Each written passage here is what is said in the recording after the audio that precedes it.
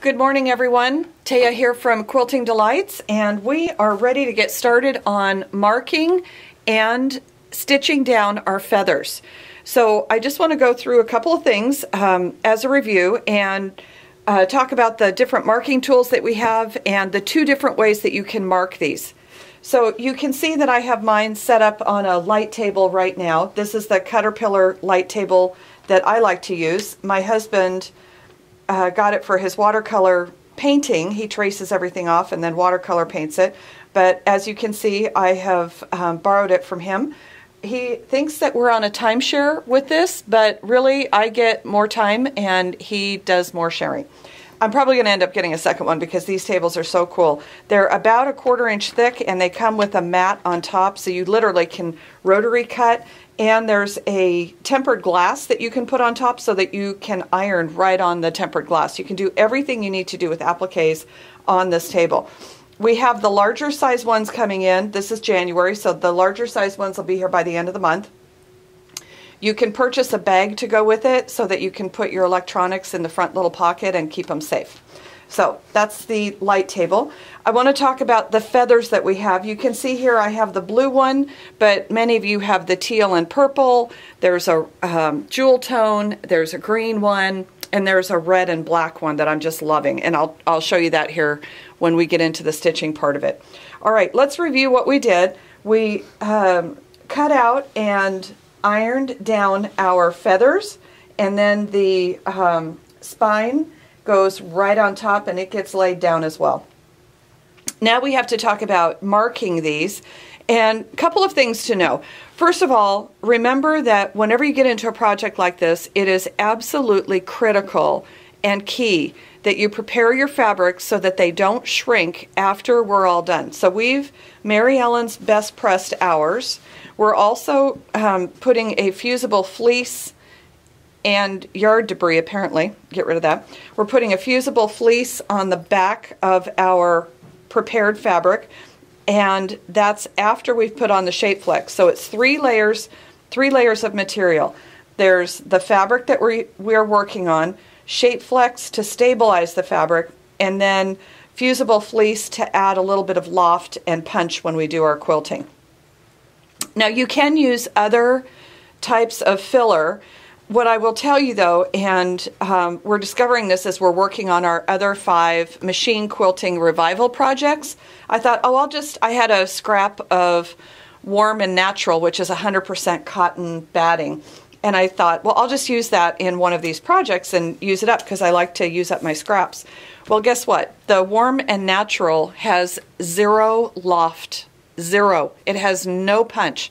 So I started quilting and realized that my quilting was not going to come up off of the fabric and I wouldn't be able to see it. So I picked all that out, and what I like for other kinds of projects, even these, is the 80-20, which is a 80% cotton, 20% polyester.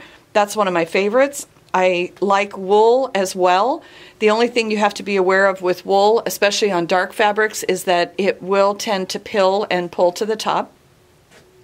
So what I'm really left with that I like a lot is 2 layers of the fusible fleece, especially on a wall hanging, because it will give it a little bit of stiffness, a little bit of body, so that it hangs well or hangs straight, and the 80-20 wool combination. And you'll see more of that as we work on some projects. Okay, so on this one we're using 2 layers of fusible fleece. One that's attached to the back of the project and one that's attached to the front of the project.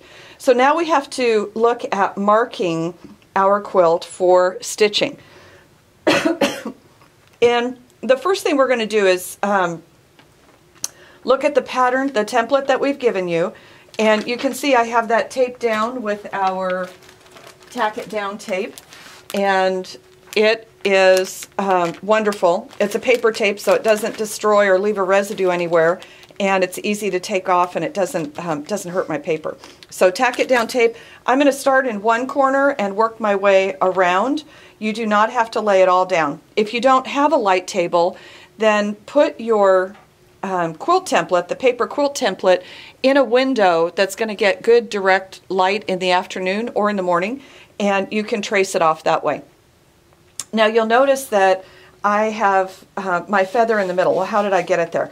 Well, I just lined it up with the feather outline that we have, and it doesn't have to be perfect because remember, we're just laying these template designs down on the fabric as a placement for where we're going to do our ruler work first. So in any given situation, you're going to do all of your ruler work first and then your fills last. At least that's how I've had quite a bit of success doing that. So we're not going to stitch this today, but we are going to mark it because we have to layer everything together to start the stitching process on the feathers. We do want the feathers stitched through all the layers of fabric. So to get started here, I think if you remember from last time, I talked about two different pens that I like. One of them is the friction pen, and one of them is the water-soluble pen that is made by Chako. It's C-H-A-K-O, Ace Fine Marker Blue, and that's water-soluble.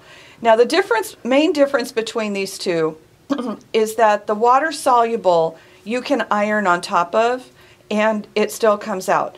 The problem with the friction pen is that once you iron it, once you mark it, you can't put an iron on it without it going away.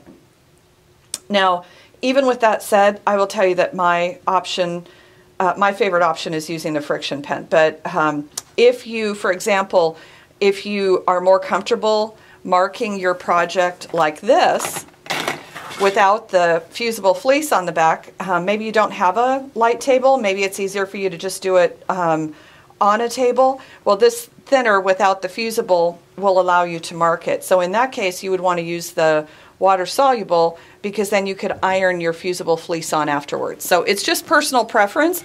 For this particular one, I'm going to use the friction pen because that's my preference. And we're just going to go through. And so for example here, this is a swirl that is coming up out of the middle of two feathers, and we are going to stitch those. So I'm just going to kind of loosely mark where those go, and then I'm going to just take a peek here. And the nice part about the light table is that you can see everything that you need to see. Now these are going to line up when we actually get them stitched. I'm right on the label for the caterpillar. So you don't need to mark these exactly. We're just doing them for reference, and then when we use our ruler, that's when they're going to get really sharp and nice. So I'm just marking these. Now while I'm doing this, one of the things I want you to know is that we've actually made the fabric bigger than the 24 by 36 template that we're doing. And what does that mean for you? That means that you can get even more creative and make yours bigger if you want to, or you can stay within that 24 by 36. But if you wanted to make it bigger, for example, we would just turn this into a square and go ahead and take it on out to the outside edge. Remember, it's all in how you want it to be. And then this is going to go to the corner here, and this is going to go to the corner. This is a fun way to use squares and triangles together. It just makes a really, really cool design. So I'm going to go ahead and mark all of these. And again, if you want to make it bigger, just follow this design idea out to the outside corners. Okay.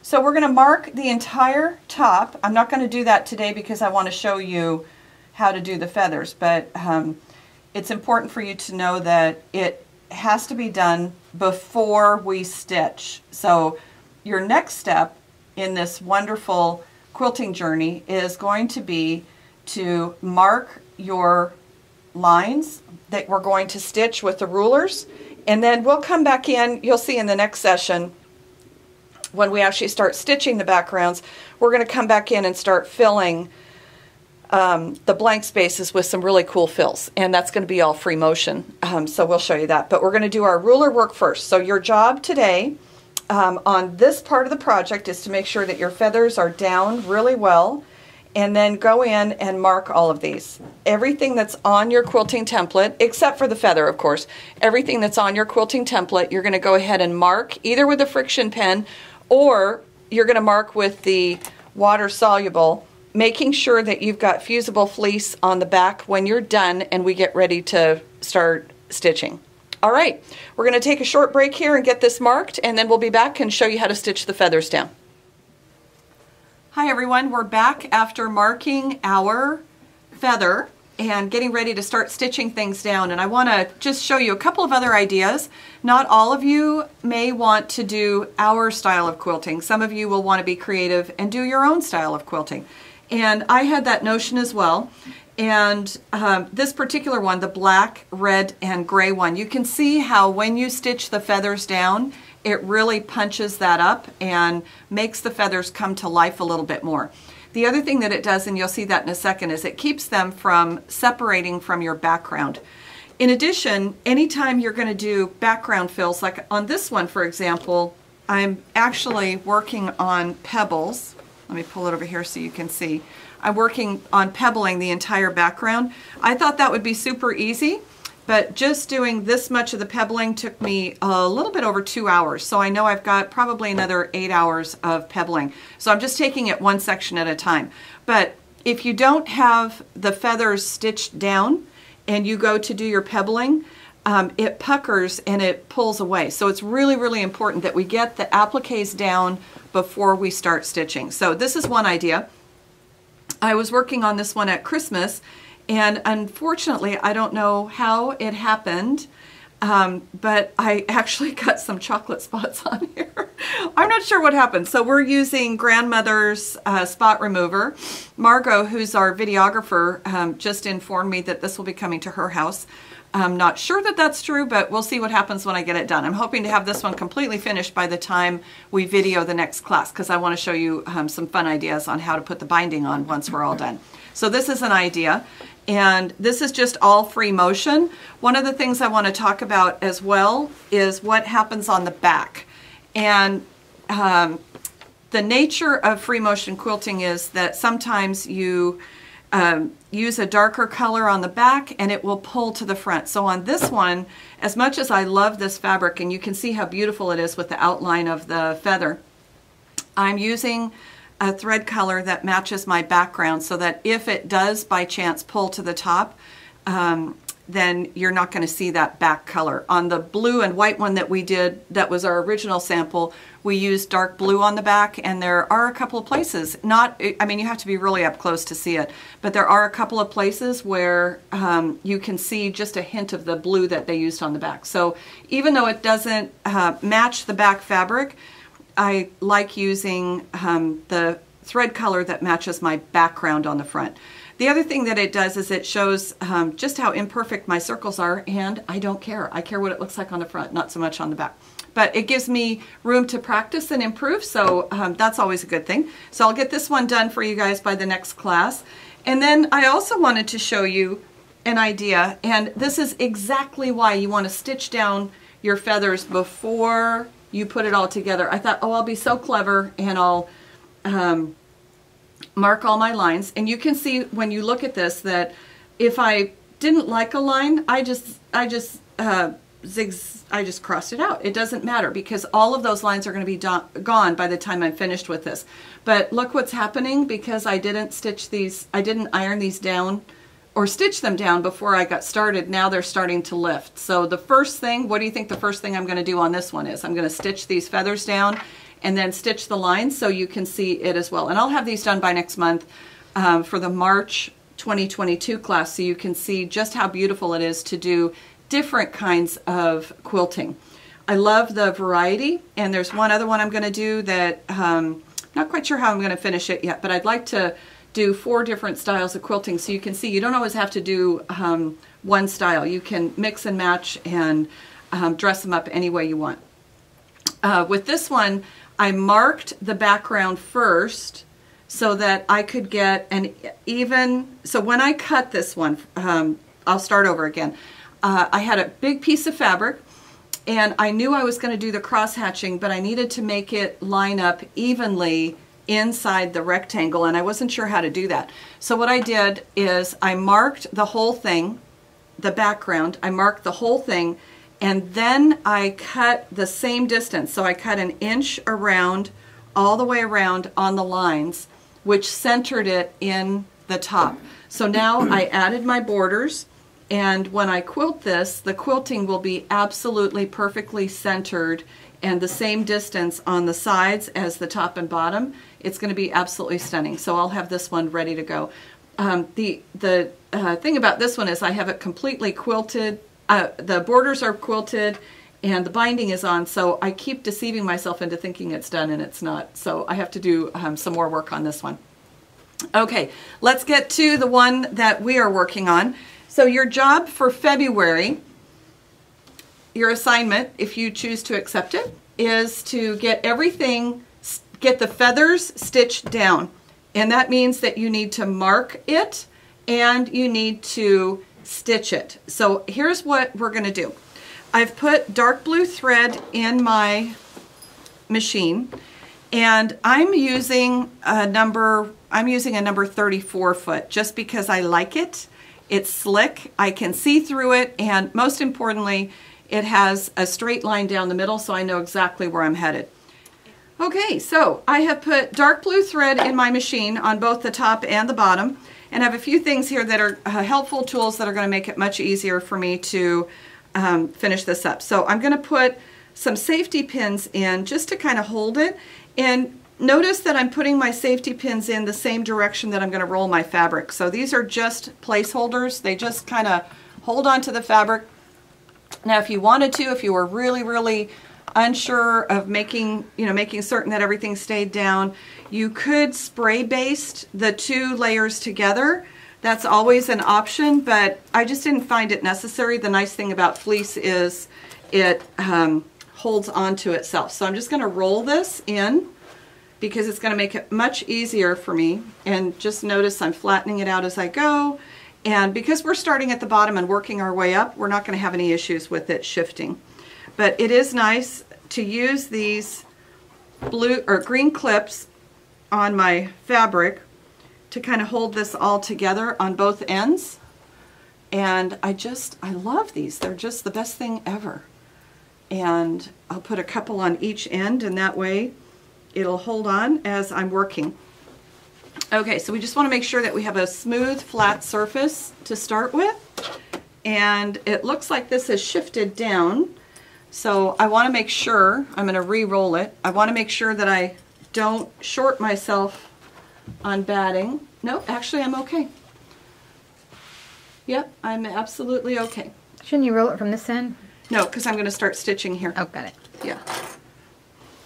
My quilting advisor asking me questions about which direction I want to roll this.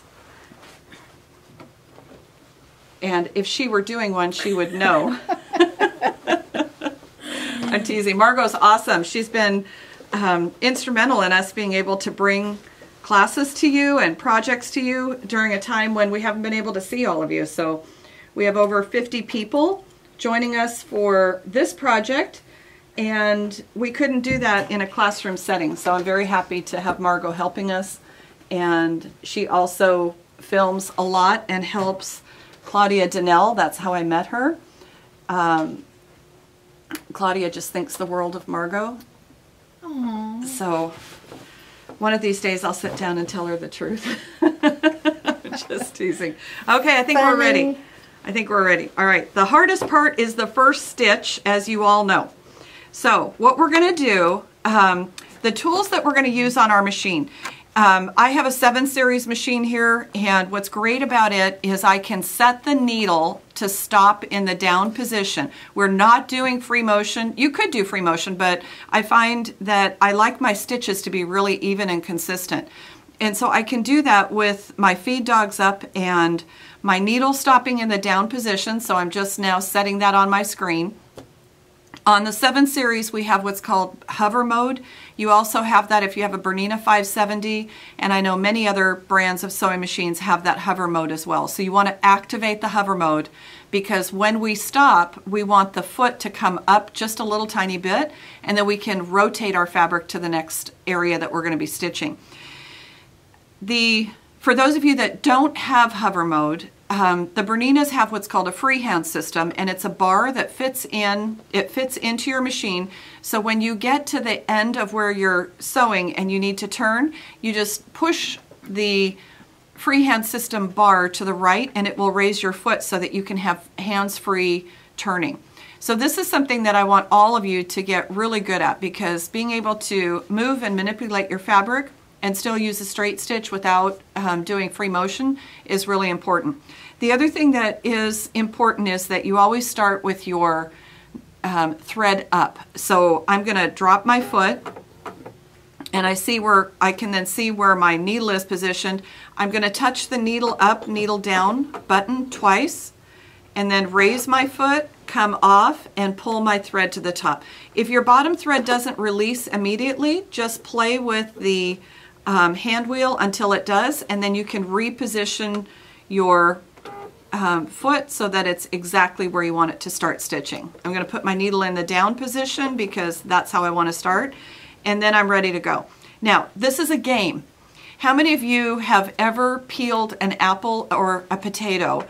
And it's kind of fun to see how long you can stitch or how long you can peel with it still being all one piece. So that's kind of what we're doing here. There are a couple places on the feather where we will need to stop and start again, but for the most part you can do this entire thing in about 10 thread starts and stops. So that's the game for today, is to try and stitch these out without stopping. And I'm just going to get started here, and then Margot, maybe Margot can add some music to this so that we can stitch in style.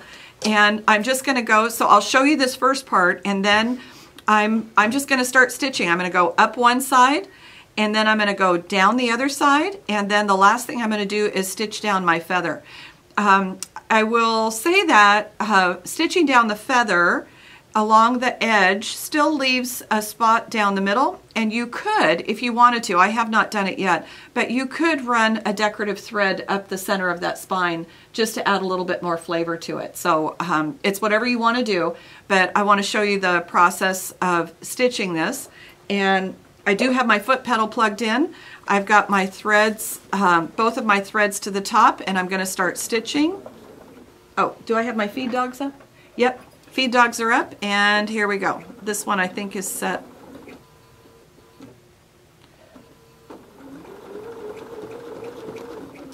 Oh, there's a trick for you. So we've talked several times about having the Teflon sheet down, and the problem is that the Teflon sheet is covering up my feed dog, so it can't feed through. So I'm going to take my Easy Glide pressing sheet off, and we're going to try this again. I'll be back in just a second. Okay, let's try this again. So the things we learn when we're teaching, I've always said I learn more when I teach than when I actually try and do it myself, because I don't have any rules. And when I'm teaching, I like to teach you guys rules to make things easier. And one of the rules is you have to have your feed dogs touching the back of your fabric in order for it to move forward.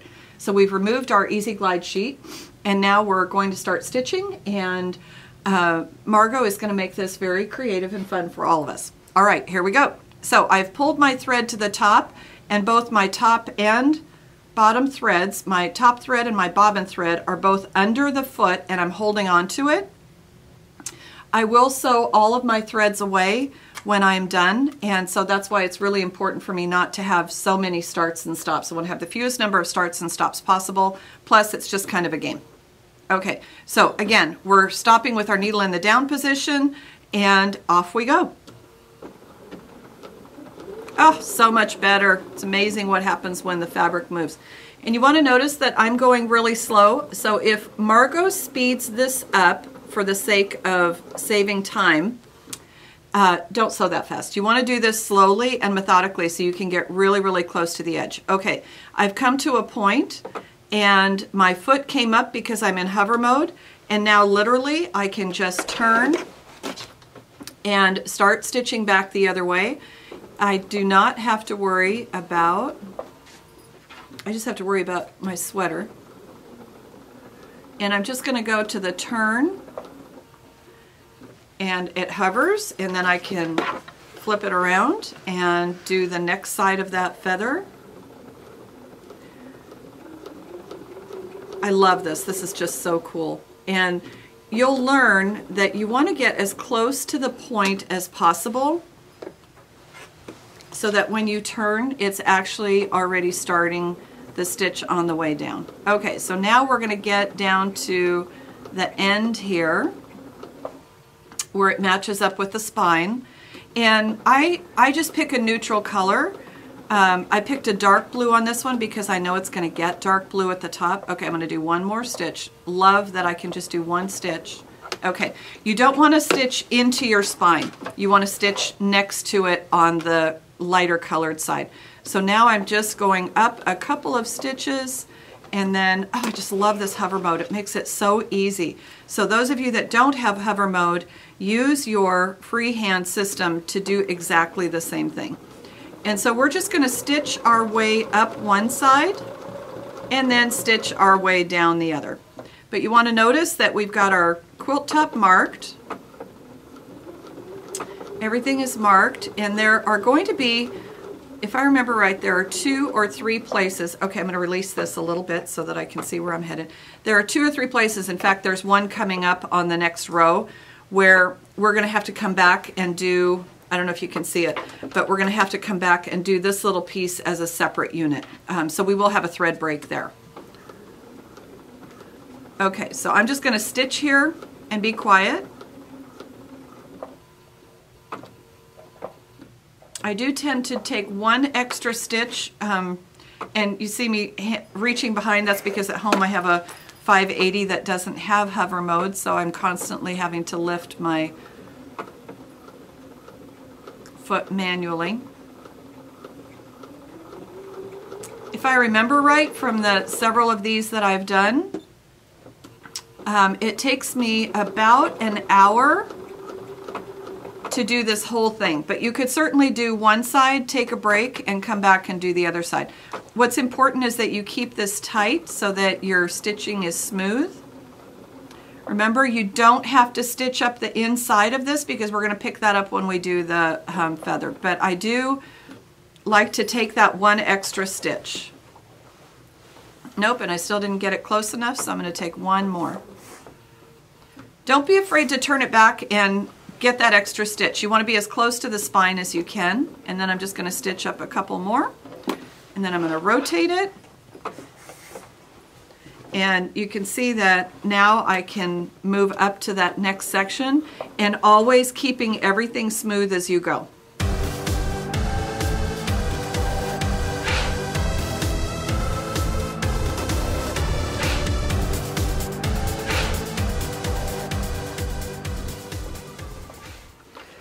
Okay, so we're going to let you finish all of this and go back through and sew your threads away. What that means is you tie a little knot on the front side and you take a needle and you bury it. And you want to make sure that you're burying it far enough, especially if you're doing dark threads, that you don't see the threads through the top. So we're going to bury those to the back side.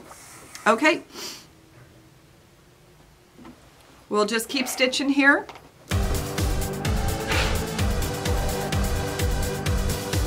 The other thing to think about is if you are not sure of yourself on this yet, take some of your extra fabrics and cut some feathers and make a little miniature piece that you can practice on before you actually sew on your final one.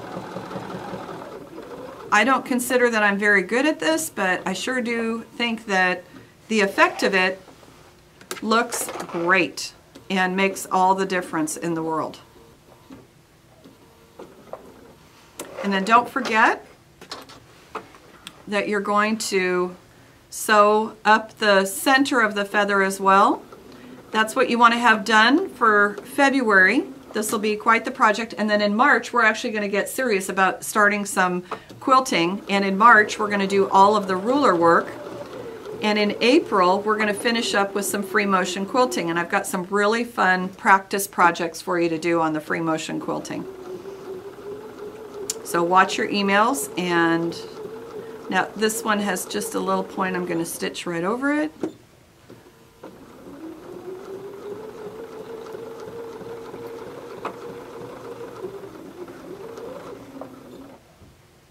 Okay, so you can see it doesn't take very long at all to get through this, but look at the difference. It actually adds some texture, lays that piece down in the center of your project, and makes it absolutely a perfect, perfect situation for doing our quilting, which is coming up next. Okay, so you're all set for next month. This is your assignment for February. You're going to get your feathers stitched down and then everything marked so that we can get started next month. I want to remind you to join our YouTube channel, subscribe. Just go to youtube.com Quilting Delights and subscribe to our YouTube channel so that you get all of our videos. We have several fun ones coming up. And just a reminder that you are invited. Please join us for the 2022 Machine Quilting Revival and our 5 amazing projects that we are going to be starting here in the next week or so. We're videotaping those segments, and you will be surprised at how wonderful they turn out. So please join us. It is a great program for continuing to practice your machine quilting and become experts. We'll see you soon. Thank you.